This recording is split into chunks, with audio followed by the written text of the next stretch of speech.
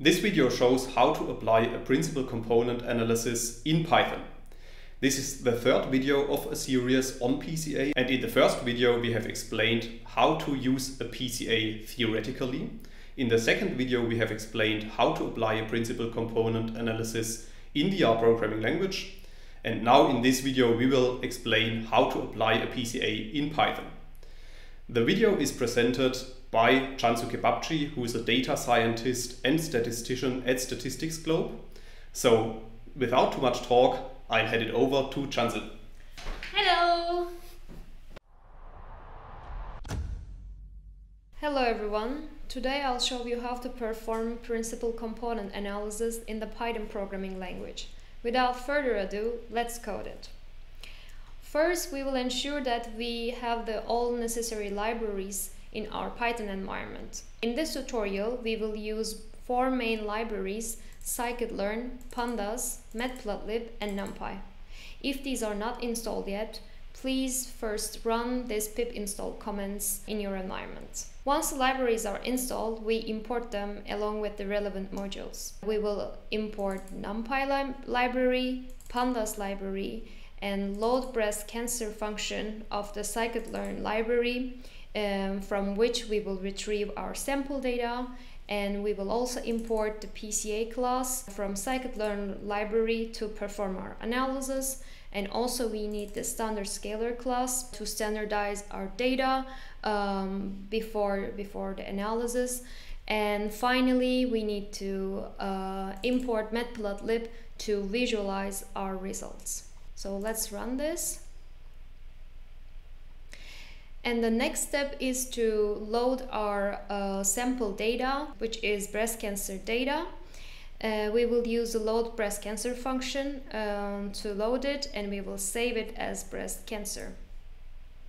It is a dictionary-like object which have different data elements. So you can check the elements contained in this data using the keys method. The data element consists of measurements for 569 samples of breast lesions.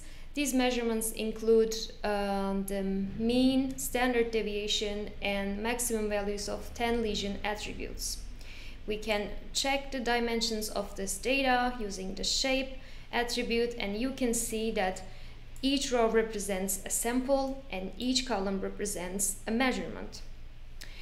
The next data element is target element, which stores the type of lesion, which can be malignant or benign, in other words cancerous or non-cancerous.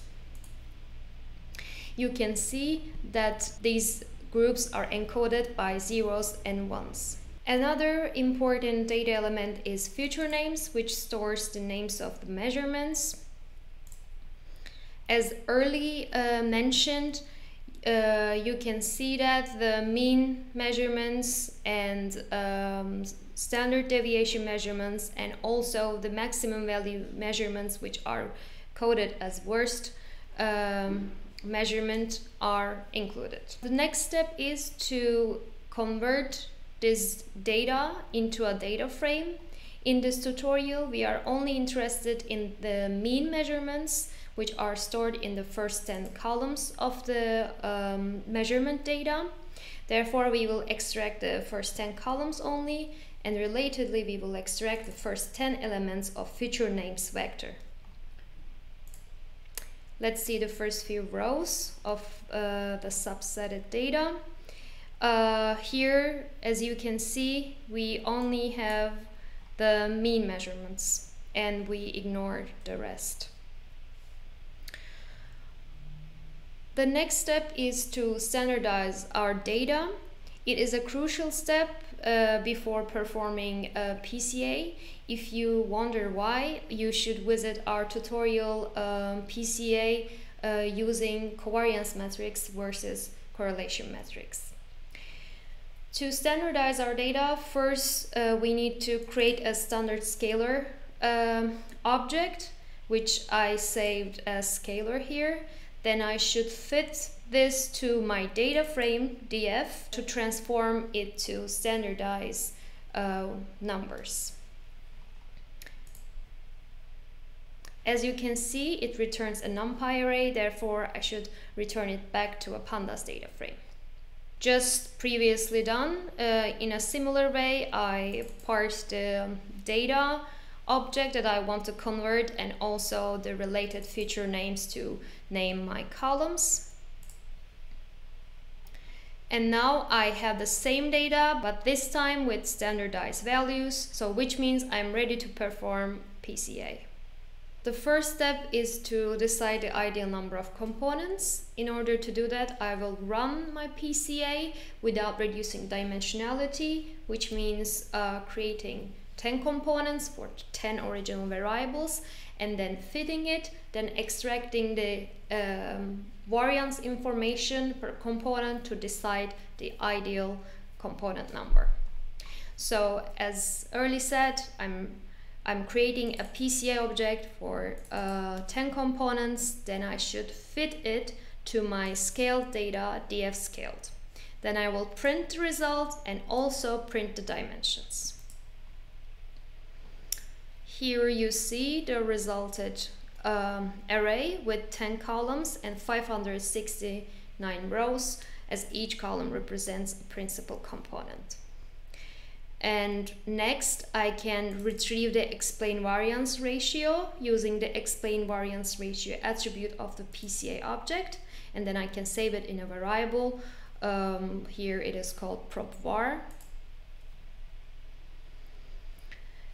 And to visualize this result, one of the most common ways is to create a Scree plot. To create my x-axis data, I should also create an array of component numbers. In order to do that, I will retrieve the nComponents attribute, which stores the total number of components created. Then I will use a range function to create an array with evenly spaced numbers. And here there's also a plus to start this array from 1 instead of 0. So this is the data that I'll use on the x-axis. Now I can plot my Scree plot. In the plot function, I parse PCA number, PC number, and prop_var data, and also I add plot annotations and also the grid lines to enhance the interpretability of the graph. And also I forgot to tell that here the line type is also given, which is red solid line with circle markers.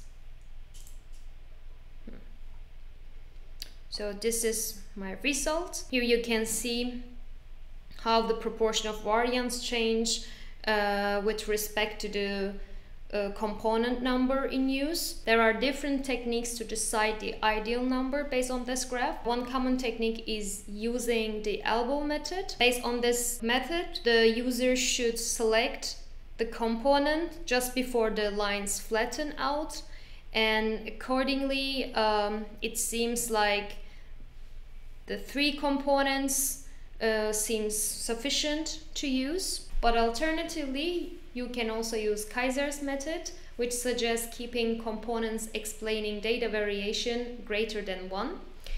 In order to do that, we should replace the explain variance ratio with absolute explain variance, which is stored in explain variance attribute of PCA object. I saved it here as var. Let's run this. And now we will parse this information into our plot function, but additionally here I also use axhline function intersecting the y-axis at 1 to show the threshold, and I color this line red, and I prefer the line style dashed line. Let's see how my graph changed. So this is our new Scree plot using variance data and with a threshold drawn. Based on this graph, 2 components are ideal to keep. Considering both results, I will stick with the 2 components, which is easier to interpret and also visualize. So the next step is to perform the principal component analysis for 2 components. which will reduce the dimensionality to 2 dimensions. Similarly, I set the end components argument to 2 and transform my div scale data using this created PCA object. And next I will print it and also print the dimensions of the output. So this is the output. As you can see, it has 569 rows, again for each sample, and 2 columns as each represents 1 created component. So now our data is transformed to its new dimensional space. The next step is to interpret the results using biplots. If you are interested in what biplot is and how to interpret it, I suggest you to visit our tutorial Biplot Explained for PCA, because I'm not getting into details here. So the first step to plot this biplot is to extract the components. So as you can see, I subset the first and the second column of the PC array and saving them as PC1 and PC2. Then I will extract the loadings, which explains the association between the components and the original variables by calling the components attribute of PCA object. And let's print them and also check the dimensions. So here you can see there are 2 rows representing each component and 10 columns representing each 10 original variable, and the matching cells are showing the associations. Following this, I need to create a scaling factor for component values, since the range of these values are quite different than loadings range, which is a problem to represent both 2 type of data in the same graph. I use here min-max scaling, and you'll see what I'll use per component as a scaling factor. Finally, I need to extract the feature names, which stores the variable names, and I will use this data in labeling my loading vectors. So everything is done regarding biplot data. So the next step is to use this information, drawing my biplot. So first we will iterate through the futures, and for each future I plot an arrow using the arrow function, and these arrows will start from the origin and will end at the coordinates of loadings. And I will also use the text function to label these arrows by the future name. So the coordinates are again specified by the loadings themselves, but I also use here an arbitrary scaling factor to put a space between the arrow and the arrow label. So this is all about the loading vectors. Next, I will draw my data points. In order to do that, I will use a scatter function and I will parse the principal components. And as earlier said, I'm using a scaling here to represent the data points well with the loading vectors on my graph. So let's run this. This script gives a biplot with blue data points and black loading vectors, each labeled by the future name. However, if you want to emphasize a specific graph component, you can still customize your biplot. For instance, if you're interested in emphasizing the loading vectors, you can change the size and also the color of these vectors. Let's see how I done it here. Here I set head width and head length arguments to increase the size of the arrowheads, and also I increase the line width as well. In addition to that, I also specified the arrow color as red to use a brighter color. And relatedly, I also use the red color for the text labeling those arrows. Let's see. Here you can see the arrows are much more visible and eye-catching. Alternatively, you can also customize how your data points look. For instance, you can label them. In order to do that, I set a second for loop which iterates through the indexes of the data frame, and by using the text function, each data point are labeled by the given label, which is converted to a string using the str function. The font size, you can also set the font size as you wish. The rest of the code is the same with the previous one. However, there is one change here, which is the size of the data point. I reduced it a bit to avoid overlapping between the data point labels and the data point themselves. So let's see the result.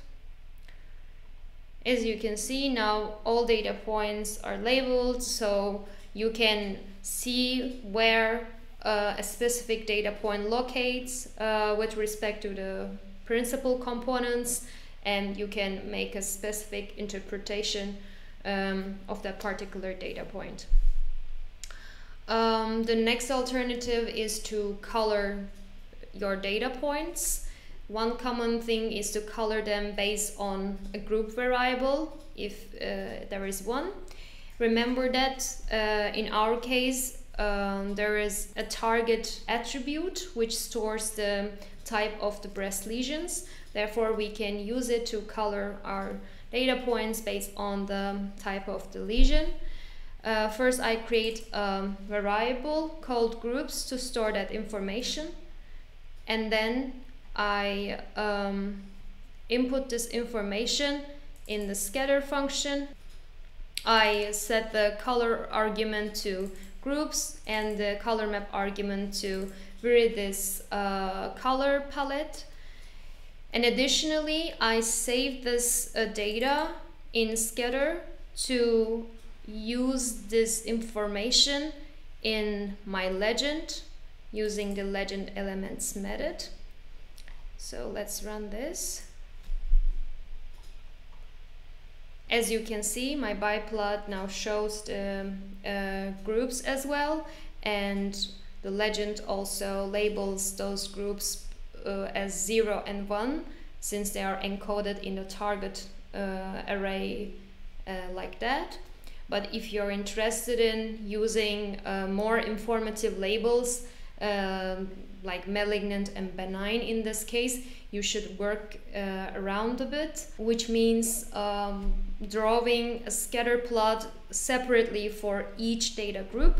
The first thing to do is to create a data frame which contains the components and also the target attribute. Let's see the results. So as you can see, there are component values in the first two columns and also the group variable that I created based on the target attribute. And then we should subset each group component pair as follows, which will create 4 data sets. And then, like done before, I have to create a scaling factor for each set. I again here use the min-max scaling. And now finally I can use this data in drawing my new biplot. As seen, I use the first scatter function to input the malignant data and the chosen color for it and the label. And for the second scatter function, I give the benign group data information and also the color that I selected and the label benign. Since here the colors and the labels are directly associated, I don't need any additional method creating my legend, because the information will be directly extracted from the scatter function. So let's run this. Here you can see my legend is much more informative now. By plotting this biplot, we end our tutorial here. Please don't forget to like this video and subscribe to our channel.